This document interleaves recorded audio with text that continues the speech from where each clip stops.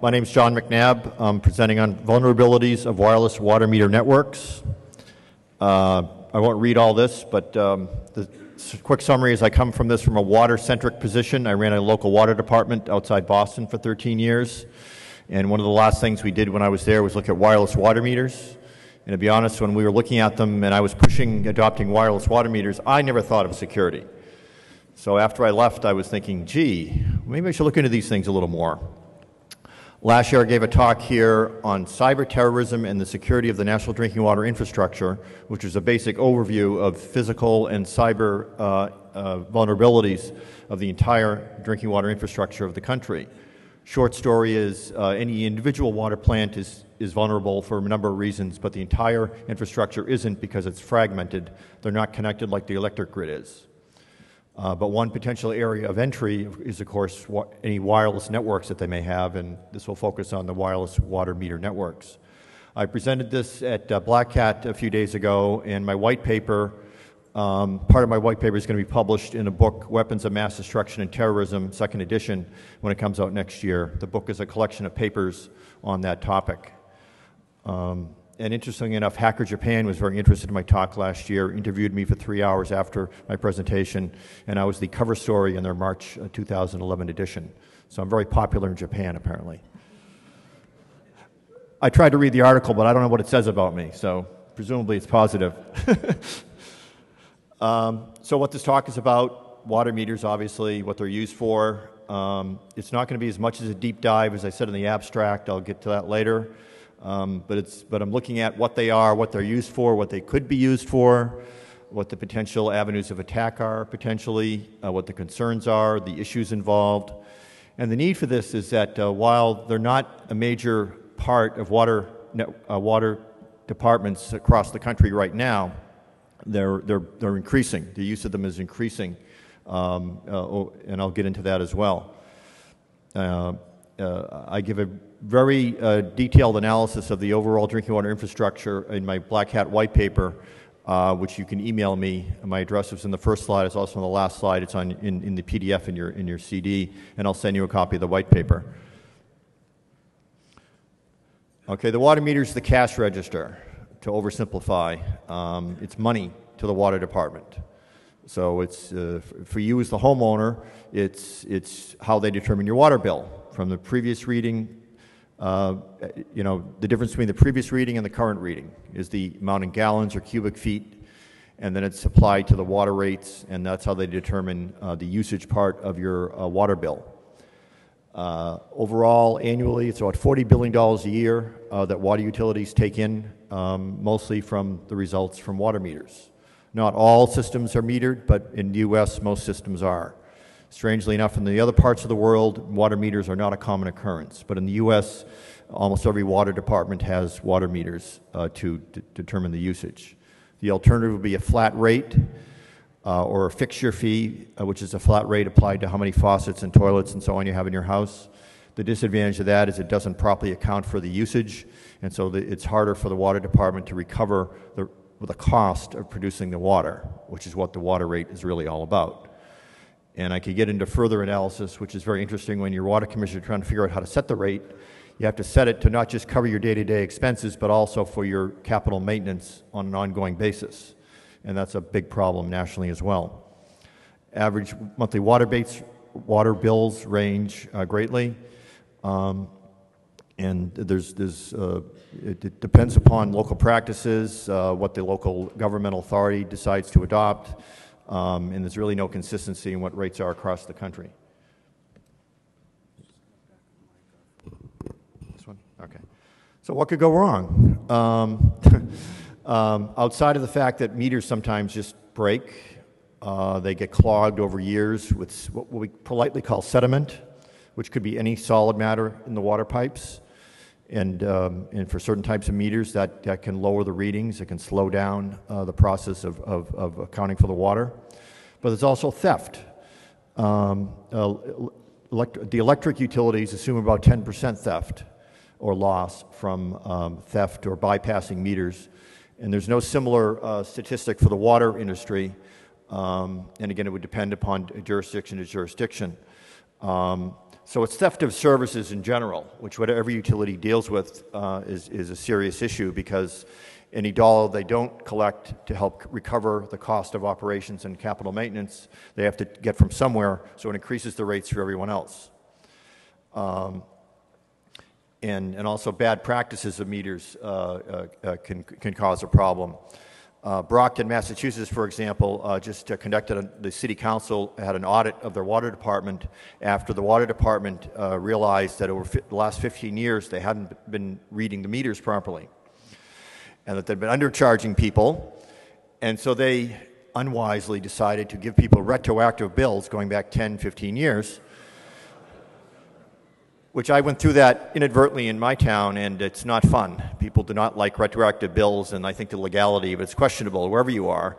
And they were handing out bills like $90,000, $97,000. So as you imagine, the citizenry got up in arms and got the city council to look into it, and the audit revealed that for 15 years, most of the meters hadn't even been read. You could read them. You could send the meter reader around and read them, but they weren't reading them. They're giving estimated bills that had no relation to how much water was going in. And gee, that's why they had fiscal problems. And they weren't using the billing process properly. So there's a lot the water department can get wrong without, malicious third parties getting involved.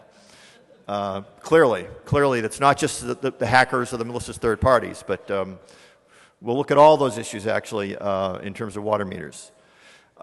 Very briefly, water meter. I want to do some technical stuff here, I guess, but I won't go through all this in detail. The most common type of meter, there's displacement, velocity, ultrasonic, electromagnetic, which are my favorite. We were trying to adopt those in my town because the water just flows through the meter. It's not stopped by a disc that turns around or something that detects the velocity of the water. So that the electromagnetic flow meters using Faraday's law of induction are less susceptible to being clogged, as you might imagine. But the most common type used in the United States is a positive displacement meter that uses a nutating disc, which is just a disc that spins around, and so they know how much is in that area of the water meter that the disc turns around, and every time it turns around, it registers a certain amount, which appears on a dial. And there's many different kinds of registers, we call them. This is one common type that basically has an odometer type readout, and then a dial. And after the dial goes around one turn, then it clicks on the far right part of the odometer. This is the old-fashioned historical one that's still out there in millions of homes across the United States that uses a mechanical process for both detecting the amount of water and reporting it. This is, generation 1, perhaps. But now we're up to generation 3 that I'll get to later, and some improvements. So data collection methods, I could go into great detail, but we don't need all the detail here. But to make a long story short, eyeball, there's an eyeball right there. So you send a meter reader in, they knock on the door, they go in the house, they go down the basement, they find the water meter. Of course, they've been there before, hopefully, so they know where it is. They get through the stuff in the basement, and they put a flashlight on it, and they read the register. And again, that's still what's being used in millions of homes across the United States. So the meter reader has to write. Usually, it's handwritten. They have a sheet, and they handwrite it down. And then when they get back, after they do everything in their route, they go back to the plant, and then someone types it in or writes it down, and then they type it again. So you get lots of opportunity for human error. You can also have computer error, but this is mostly a human error type of problem. Then to get more to computerization, you've got the walk-by. So you attach, even on these older meters, there are like 2 or 3 wires you can attach a reader to it that then drill a hole and goes to the outside of the building. And we call it a gun. It's a handheld computer that's only purpose is to read the meter. So you put the gun on the device at the outside of the house, and it electronically downloads the information. And so after the meter reader's done his entire route, so he still has to walk to the house, but he doesn't have to get in. So that reduces the problem of having estimated readings when you can't get into the house, which still occurs. Some people don't want to have their meters read for some reason. So what we did in my town is we gave them estimated readings of like $5,000, and that got them to come to the water plant to say, hey, what are you doing? And we said, well, we just need to read your meter. And then they say, okay, fine. Otherwise, we can't charge them $5,000, but that's a way of getting their attention. So the town council might have got involved in that, but we didn't have that many, and it worked. So we abated the $5,000, and then we give them the proper bill. Then there's drive-by, which is getting closer to what we're really talking about. So instead of having the meter reader go to put the gun, it sends a signal out that can be reached from the street, or there are varying ranges for these things, and it's just automatically downloaded as they go by. So that's getting us closer to the ideal of a smart meter or a meter network, which is our next slide, is a fixed network. And this is what you hear about in the smart grid. The water smart grid, if you can call such a thing, or the water smart meter is the little sister or brother of the electric smart grid, which is moving faster and being developed more frequently across the country and across the world. So actually, to research this, there wasn't much out there on the water smart grid, so I'm adapting a lot of things from the electric smart grid and fixed network architecture, which is basically being copied for the water and for gas and anything else that is a utility provision. So instead of having a drive-by, the signal, of course, goes out everywhere, and depending upon the topology and the size of the community, if you're lucky, they can all be received at the administrative headquarters, or where the billing center is located, and all be collected there. In most cases, even in small towns, you've got geography problems. It's tough to depend on the signal getting there all the time. You can set up repeaters. You can do a mesh network in the long run, or you basically set up aggregators so that Washington, D.C. does this. They have aggregators, so the water meter sends its signal out using RF, radio frequency transmission, and then it goes to an aggregator in the neighborhood or that area of the town, of the city of Washington, D.C., and then it's sent by cell phone to the water plant, to the billing system. There's a lot of different means for sending the signal automatically. RF is the most frequent, but it's also cell phones. Power lines are used by electric utilities, obviously, but for some reason are not used in water in the U.S. As a means of sending the signal. That's another possibility. Cable is another one. So without getting into the technicalities of the different means, I'm going to be focusing a little later on the most common one, which is radio frequency, which is also one hopefully we can do something with. The other key thing about the fixed network is that it can allow two-way communication. Now, with electric systems, smart grids, that gets very interesting when you also add to it a home area network, which might have been talked about in the talk previous to this that I wasn't able to see because I was getting ready for this. But home area networks are very interesting because it's the Internet of Things. Every electric appliance in the house has an IP address or is connected to a central controller that the homeowner can presumably control, but also the utility can control to turn things on and off, to deal with power surges or reduce the use of things that aren't actually being used when they've got a heavy load, things like that. No one's really talking about that for water for obvious reasons, because basically it's mechanical issues. You can't really do the same thing, but it gets into interesting questions that I'll get to a little later. So the topology isn't very interesting. It's probably conceptually a star, but the key thing is two-way communication. So suddenly your water bill can be read almost any time. Instead of every quarter with the eyeball or the walk by or even the drive by, it can be monthly, it can be daily, it can be hourly. Every 5 minutes, you can put any household, anybody on your network on any schedule you want, basically. The trick is, how much information you want to get, and do you really know what you're going to want to do with it? So that gets us a lot of advantages in terms of information collection. The benefits of the these terms, AMR, automatic meter reading, AMI, advanced metering infrastructure, and smart grid are sort of fluffy. They go, you could be talking about one when someone else thinks you're talking about the other. Automatic meter reading is mostly, could be the walk-by. That's not really advanced metering infrastructure. But we're going to focus from now on the fixed network system, which is smart grid or AMI for water. So it lowers the meter reading cost. It theoretically owes better accuracy, even though that's what they say. In many cases, you'll see, if you do some research like I did, that a lot of people have higher bills, or the bills don't make any sense with the wireless readings. It's better for the water utility in terms of helps resolve bill disputes, because the computer never lies. You can just see that's what the computer said.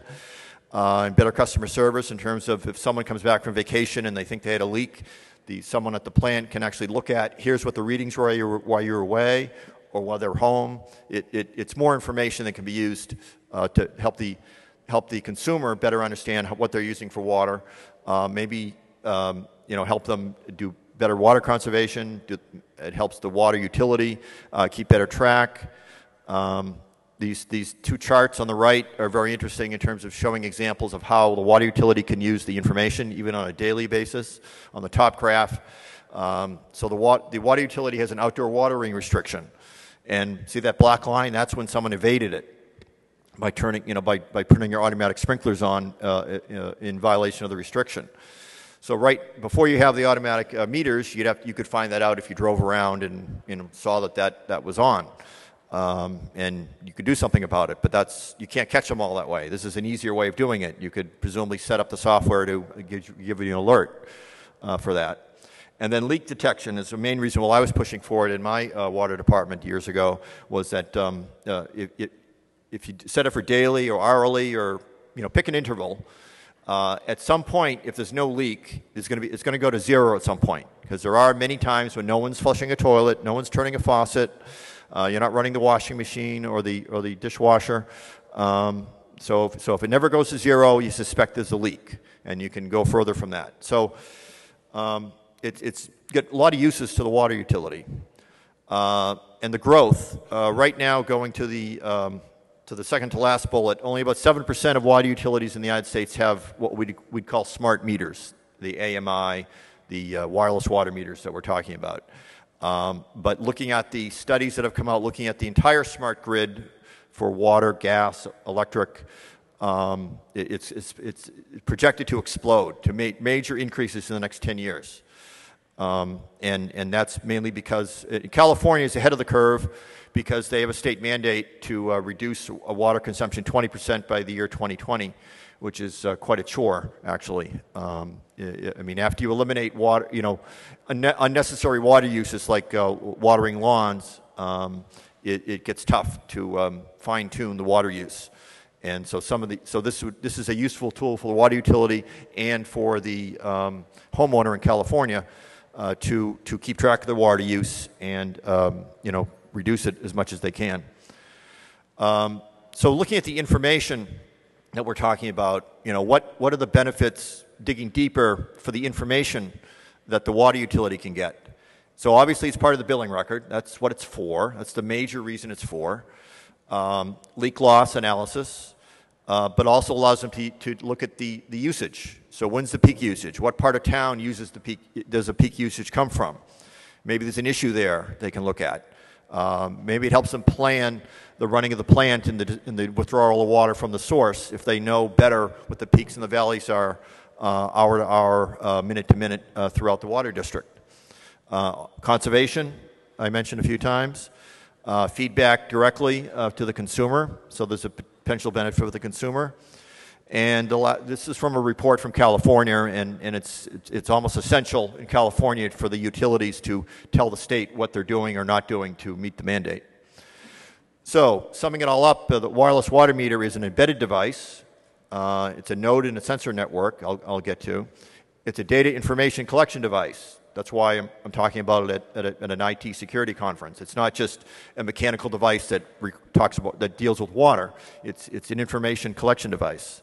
It's an electronic cash register now, instead of the old metallic one that I showed on an earlier slide. And it allows for better conservation. And of course, could it be Big Brother? So it's hard getting a handle on looking at a water meter, because there's so many different kinds. There's about over 24 manufacturers. That pie chart is from a study looking at some estimates of market share. Itron and Neptune are the biggest ones.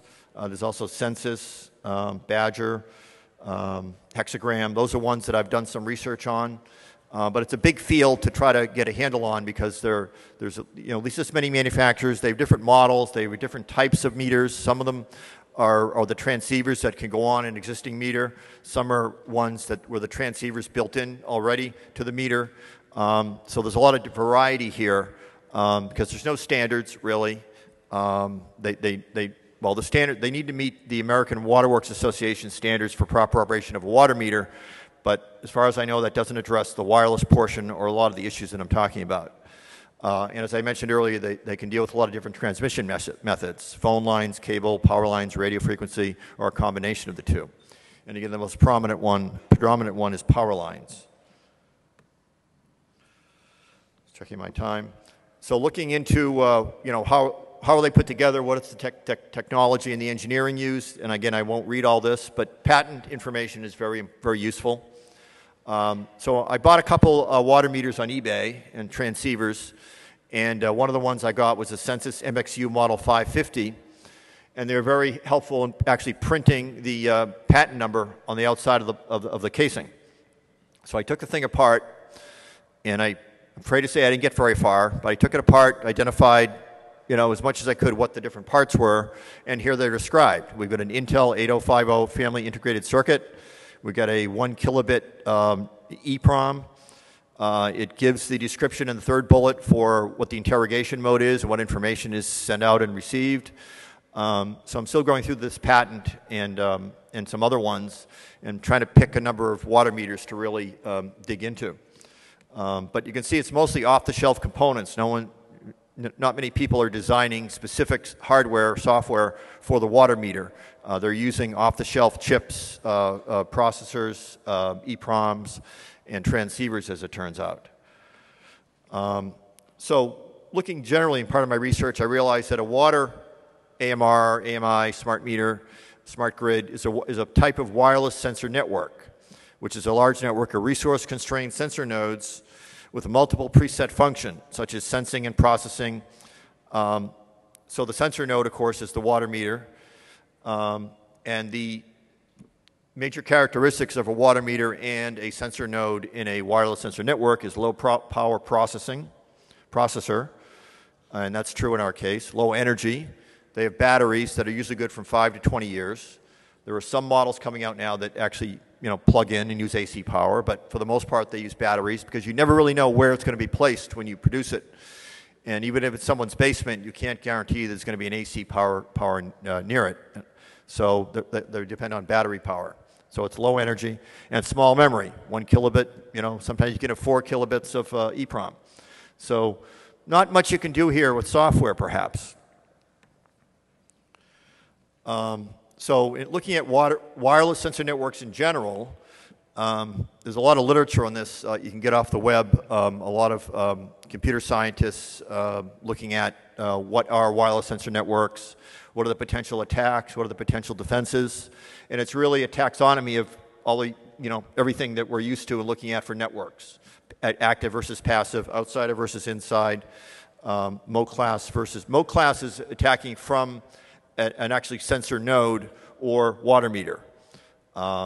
So I think a laptop class is probably more useful where you're using a laptop with the right receiver and software and you're getting into the network. So the bad things you could do are interrupting the signal. Again, this is in general for water sensor networks. Interception, modification, replay. And the countermeasures, again in general, but it applies here as well, basically boils down to authentication, encryption, which you don't see in a lot of low power, low memory, low processing ability wireless nodes. And again, that's the case we see in water meters as well. So why would anybody want to hack into a water meter? I mean, that's really what started my questioning, looking into this is, how could you abuse this? And it's maybe not as interesting as an electric meter or some of the other things, many of the other things that people at this conference talk about, but there are things that need to be looked into. Could you reduce your water bill? Could you increase someone else's water bill? Could you steal water, the theft of service, which right now is being done so well in many utilities by just mechanical means? I mean, the good old-fashioned method, you put the meter in backwards. We see that occasionally. You bypass the meter. So you get someone who knows how to do plumbing and you just go around the meter. You find that a lot out there. But this is a more sophisticated way, if it can be done, to actually, do a man in the middle potentially and give the wrong information to the water department. Evade water restrictions, very important thing. In my community, when you had water restrictions, people get very hot under the collar that they can't water their lawn. And some of them think they have a God-given right to water their lawn and use the water. And the water department usually doesn't mind because they're paying for the water and they can afford to pay for the water. But again, if you have a water restriction because you have a problem with the supply, you don't really. Everyone's got to obey it. So if you want to evade the water restrictions and you want to gamble that someone's not from the water department's not going to drive by and see that you're doing that with the outside sprinkler, you just if you can do it, you change the readings that they get from your wireless water meter, and they're none the wiser. Could it be used for surveillance of human activity in the home? And I deal with the top ones in some degree a little later in here. The unanswered questions are, could you use it to get into the SCADA system, the control system that runs the plant? That's a very interesting question, since we know from talks at Black Hat and other talks here and stuff in the news and viruses like Stuxnet that the control systems, and that's what that picture is. That's a control system at my plant, which was running on an SP2 machine, I believe, unpatched. And that's usually what you find because they think they're off the internet, so they don't have to apply patches and virus protection and so on. That would just get in the way. So it'd be interesting if so the wireless water meter network only goes into the billing system, right? And the billing in the office system is never connected to the SCADA system, right? Well, actually, about half of them are. In polling, it's been done in the last couple of years or not. So I don't know the answer to the question yet. It's a further research into whether that's a potential entry into that screen right there and changing the operation of the plant. Could you use it to get into other smart grid networks? There's a move to integrating water and gas smart grids into electric. And you could get a lot more bang for your buck if you're hacking into the water system, if you could also hack into the electric or the gas and do something nefarious there. So again, that's another question that is further down the line. So what could the evil consumer do? Theft of services. So we all know about the illegal cable descramblers, which bypass the legal system that you're supposed to pay for. Also, there have been news reports that in China, people are getting arrested for creating a device, and I can't get much information on this. If anybody knows how to get one, I'd like to see one. But it's presumably a box of some kind that either goes on your electric meter in China or there's a man in the middle. They're not describing it very much, and lowers your electric rates. So, could somebody, attack the wireless water meter system, and presumably with a box that someone like us would build, and lower their water rates, or give you control over everything that's being told to the water utility, so you could evade the water restrictions, or again, steal money from the water department and steal water. It's both. So the effect of the water utility is bad, of course, especially if they don't notice it, that suddenly the revenues are going down. Their master meter at the plant shows they're still sending out the same amount of water, more or less, but they're getting less revenue for the same amount of water going out. Gee, maybe there's a lot of leaks out there. Maybe there's a lot of illegal connections. So it's a possibility. Of course, it can be detected because even the wireless water meters have a register that you can, usually it's an LCD at this point for the more modern ones, where you can go down and actually physically read it. And then presumably you could, on some of the models, you can go to it and download directly from the meter what the readings were and get a better idea. So there's a way around it for the water utility, but if a lot of people are doing this, it's hard to find out and control. Could it be used for terrorists or adversaries trying to do damage? So I'm just speculating here. Could it be used to collect information to help them build a hydraulic map, save the water system? Because in my talk last year and in my white paper, The current state of analysis of potential physical security problems for water utilities are that the most vulnerable part of a water utility is the distribution system, where it's not monitored, really. You get hundreds of miles of pipes, you get hundreds, if not thousands, of fire hydrants in a big city. You get hundreds of thousands of connections and valves and blow-off areas where someone can get into the system.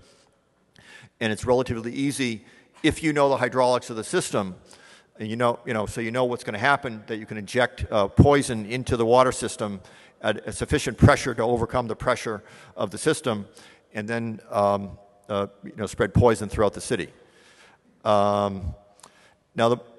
So that's a question. That's still a question. More information is always useful if you're going to do an attack, obviously. So that's just a question.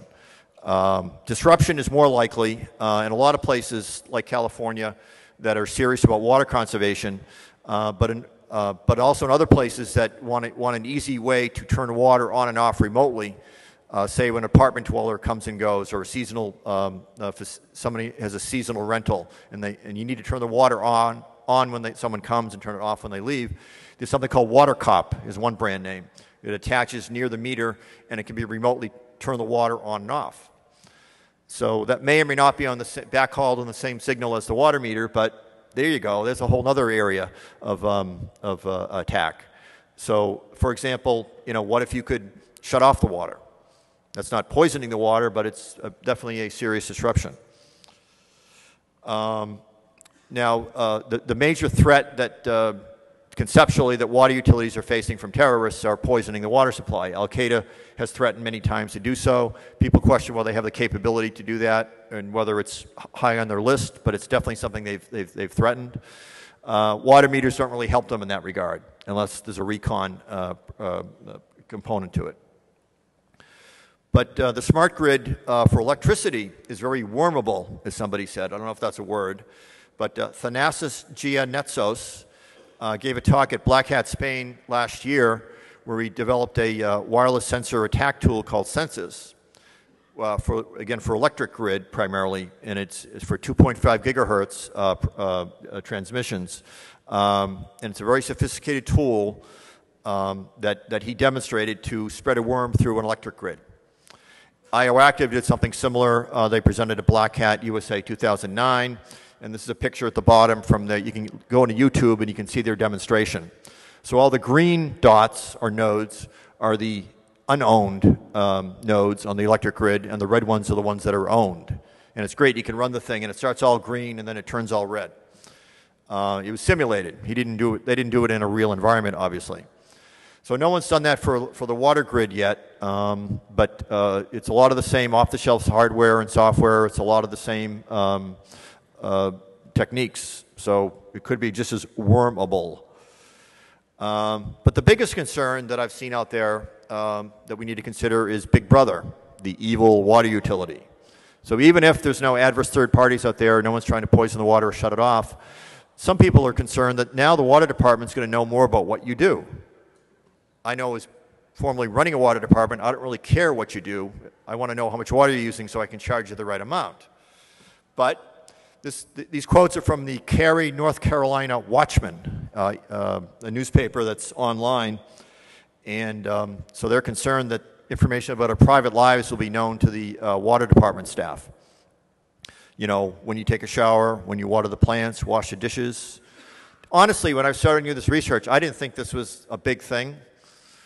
But when you look into it, there are a lot of people perhaps legitimately concerned that private information is going to leak out.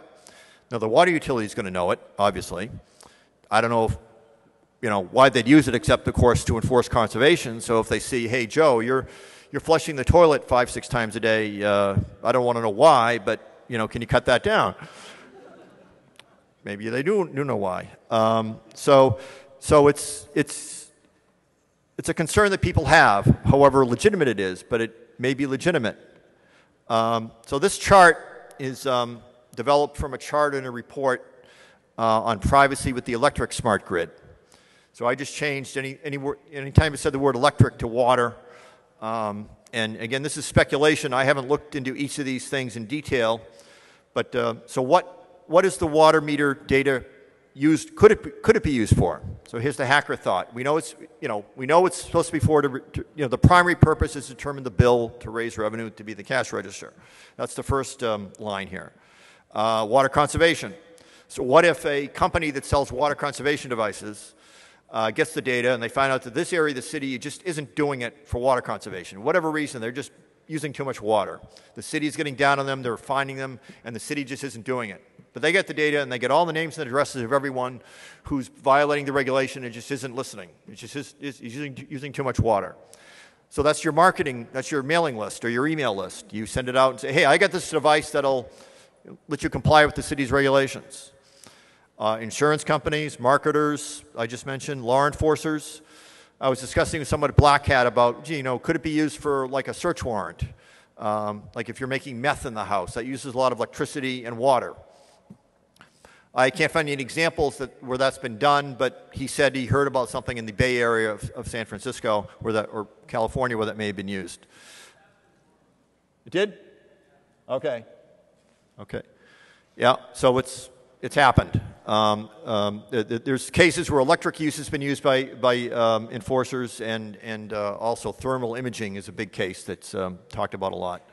Landlords, private investigators. So what if you're in a custody battle, you've got your daughter, you've kidnapped your daughter, and I'm not condoning any of this, you've got her in the house, and you're telling everyone, no, she's not here, and they look at the water use, and they realize there's just too much water for one guy, and they use that as evidence. I'm just speculating here, but the thing is that the wireless water meters are about 7% of the utilities in Southern California, so a lot of this hasn't happened yet, but it will. Especially if this information is created and is out there and is stealable, like almost other, like credit card information. Creditors, criminals. So again, I think in most cases the electricity information is much more useful, but what if you don't have that? Boy, you got the water information. So you look at, so you're casing out this house, this rich house, and all you can get is the water information. You're stealing it off the wireless water meter, and you see, okay, shower, you're seeing 100 gallons per person a day, then it goes down to 0. Of course, there's other ways to find out if someone's not there, but you never know for sure. So if you see the water use go down to 0 or near 0, then you have a clue. So I don't think we're being paranoid. I mean, a lot of us here are concerned about security and privacy, and this is clearly a potential privacy issue where it's implemented. But it gets better. There's a device called HydroSense that researchers in Seattle area, University of Washington, have come up with, which is a simple, cheap, low-power device. You just attach it, not on the water meter, but on any pipe in the house, and it's wireless, so it could go over backhaul over the same signal the water meter uses or not, and it can detect. It can find out after after syncing it and checking it over a couple days, it can tell what fixture was turned on and for on and off and how long. Fascinating. There's a whole body of stuff out there. I could give a whole talk next time about remote sensing of human activity in the home. There's all these researchers who are just dying to find out, how can we find out what you're doing in your house without actually entering it? And as far as I can tell, they're being funded by the government. It doesn't appear to be the CIA or the NSA, but who knows? So since these guys came up with HydroSense a few years ago, other enterprising researchers have been improving it. So there's one called Water, which is self-powered by the water going through the pipe, I guess, or the vibration of the pipe. Then there's one that I probably don't have on the slide that actually uses the water meter, because I can't pronounce it, that law, the equation they use, it uses the amount of water going through the system, the flow, to identify. It can go either backwards or forwards with the flow to the pressure hammer, to the change in pressure from turning something on or off. So this new generation of HydroSense takes information from the meter and a vibration sensor on the pipe nearby, and then it can find out the same information. So all these people worried about privacy from the water department just knowing how much water the whole house was using. Well, guys, they can find out what you're using and when. And that could be potentially very interesting. So there's a lot of rich research in this area. They're looking at it for gas, which is obviously a more limited amount of appliances, stove and, water heater, dryer, perhaps other things, but also electricity, which you don't really need if you get the home area network because that's already doing all that. But what if you don't have a home area network and there are devices you can attach for your electric grid in the house that do something similar? So it's just fascinating how much development there is in trying to find out what we're doing in our houses without us knowing it.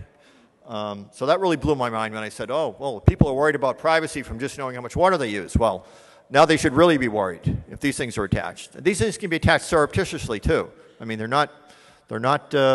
can just, if you can get it into the house, you can attach this, set it up, power it on, and it'll be working.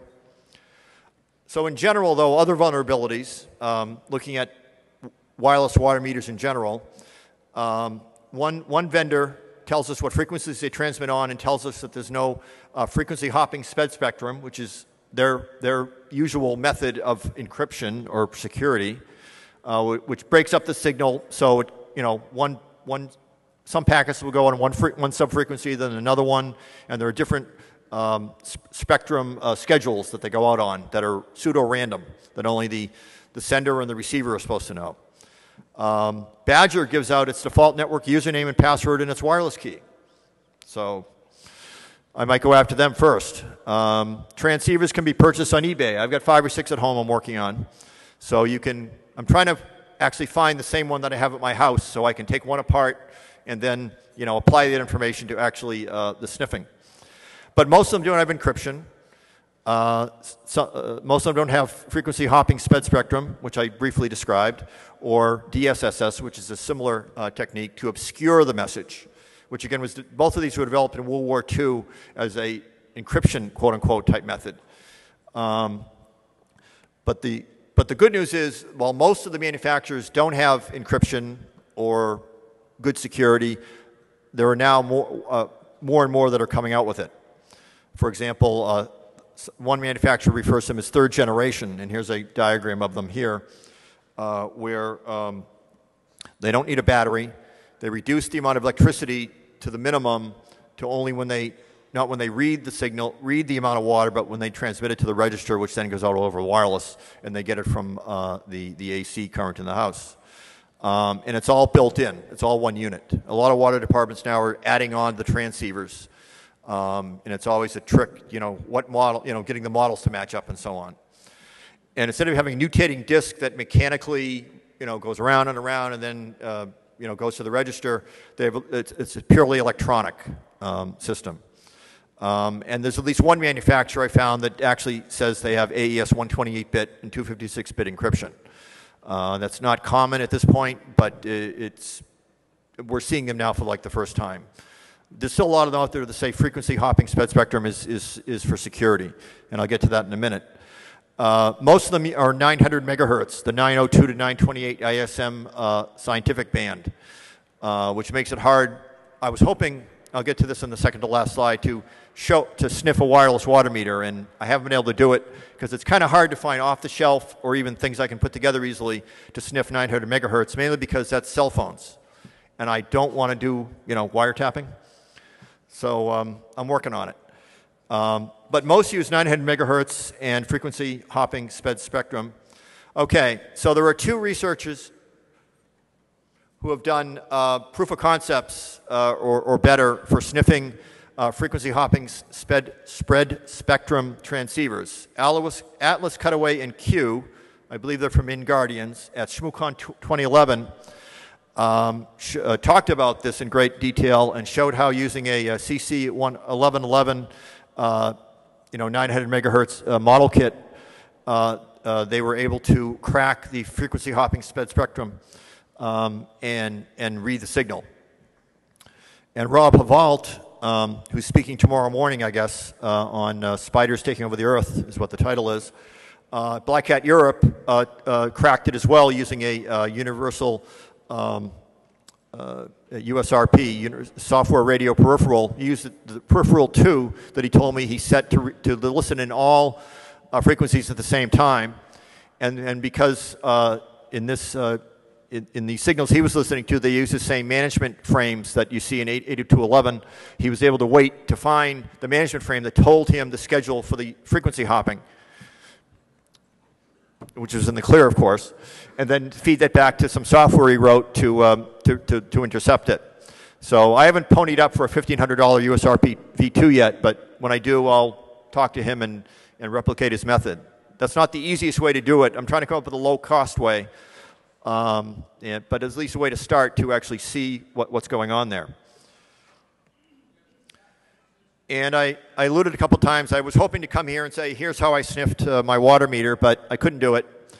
I tried some ones that look easy first, like the Amtel RZ600, which actually is advertised to listen in a number of frequencies and to have sniffer software for it, and they don't.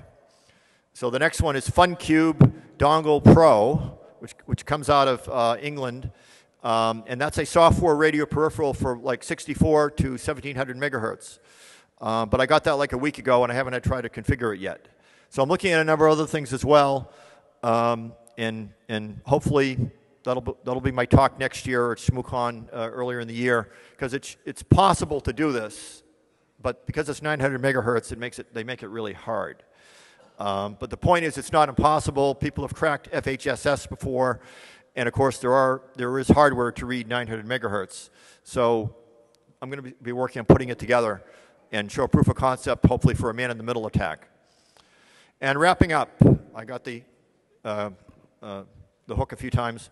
Water meters are an integral part of the national drinking water infrastructure. I won't read the rest of it, but the bottom line from my research is the major concern is privacy and surveillance. Whether or not you have HydroSense. If you have HydroSense, that ups the ante quite a bit. Tampering with water meters is already something going on. This gives the bad guys or the homeowners yet another way to do it. And so again, the purpose of this talk is to reveal what I know about vulnerabilities, so hopefully the manufacturers and the industry can use better practices and secure them so we won't have these vulnerabilities turn into real problems. And finally, this is a growth industry for water utilities as well as for hackers and evildoers. And if anybody wants my white paper where I talk more about this stuff in depth, email me at johnmcnabb@comcast.net. Thank you.